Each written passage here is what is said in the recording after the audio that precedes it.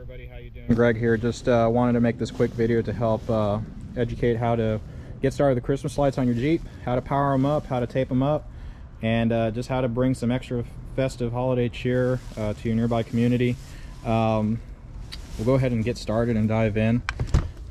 You know, this whole process starts with where you want to power your lights, your light power source, and simple inverters, power inverters like this that take your cigarette lighter and convert it to your traditional wall plug for traditional Christmas lights. In this case, we use LED lights to help meet the power loads on what these things can support. But I like to step it up, and I bought myself this nice 400 watt inverter that has a, that shows me the power load and has 2 extra plugs. And this is where I power my lights. This is the extension cord that goes from inside my Jeep to outside my Jeep.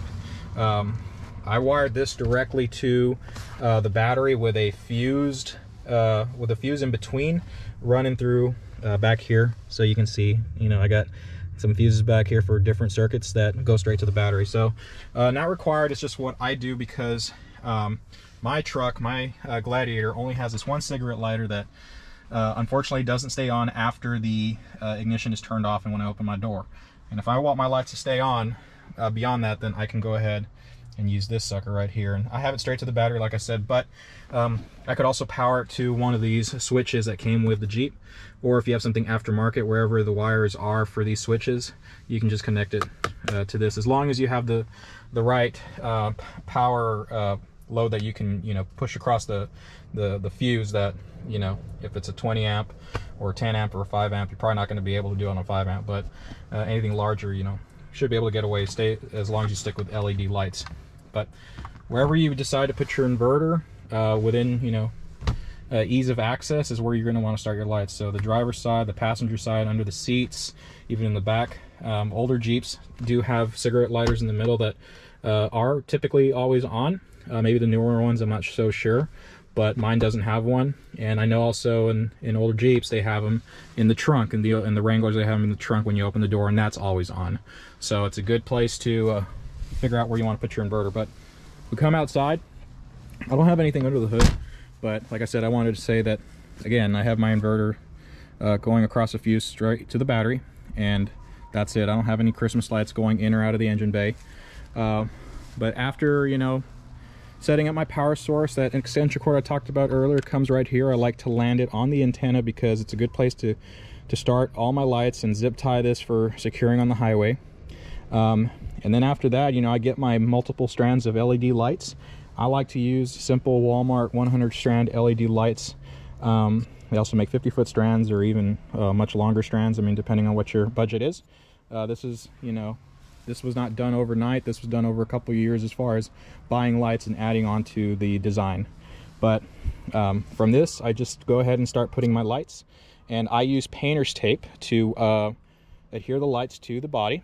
The painter's tape, it's simple Scott Blues painter's tape. I get at Walmart or Home Depot, but you can go online and get color matched tape to match the color of your Jeep if you're trying to camouflage the tape. But just don't use masking tape. I did that mistake one year and it was really tough to clean. It was just something I do not recommend.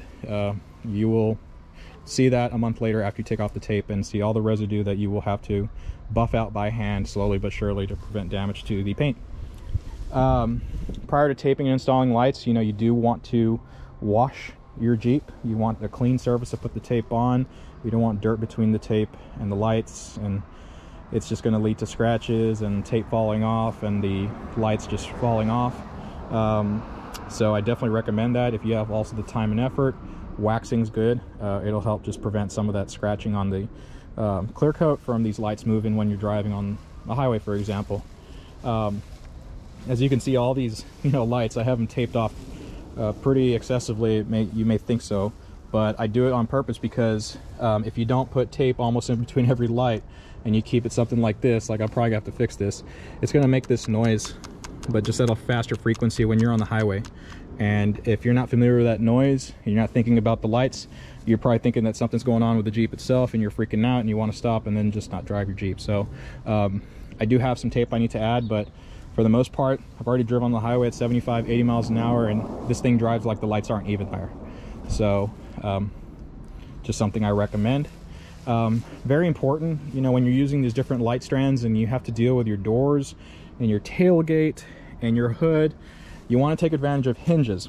The hinges is where you want to go ahead and pass the light from one side to the other, and then just do your design however way you want to do it, and then bring it back on the same hinge or even on the bottom hinge, depending on, again, what your design is. But the point being is that you want to be able to get in and out of your doors as necessary. It might not look so clean, but trust me, it's worth doing it like this to prevent any lights from being damaged. Now, if you're not careful about how these lights land on, say, something down here or somewhere up here where there's like this one down right here, if it was sticking out further as I close my door, it probably it will you know, shatter. And you can see this light right here was the product of that last year. So that's what I highly recommend. Another thing I recommend that I like to do is just I like to tape the plug side of any lights that I continue to land, just to prevent any kind of water just, you know, entering and just staying inside and creating corrosion.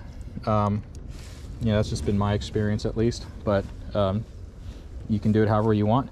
I think the last thing I forgot to mention, or at least I want to stress out, is LED lights, LED lights, LED lights. Use one simple strand of incandescent lights and you're pretty much done with your project. Your inverter won't handle it. These LED lights, I'm able to keep the Jeep off and have them powered to the inverter and not really have any issues. And I'm still not done with the Jeep. I got plenty more to do, but this is what I was able to get done in 6 hours.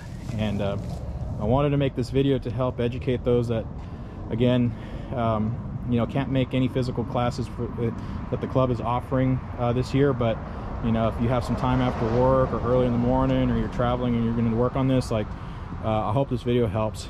And where it's posted, just go ahead and put you know, comment below the video and just post your questions or what you think, and that way, you know, we can continue helping y'all out to make this fun every year. Be patient with it, be creative with it. And at the end, you know, whatever type of lights that you use, whether it's the simple string lights, the netted lights, you can use inflatables. I've had an inflatable in the back of the truck one year. You can use anything that's just, as long as it's low power, low draw, and LED, and you'll be good to go. And you know, we all look forward to seeing all the different ways that we can come up with, you know, these lit Jeeps. So Merry Christmas to everyone.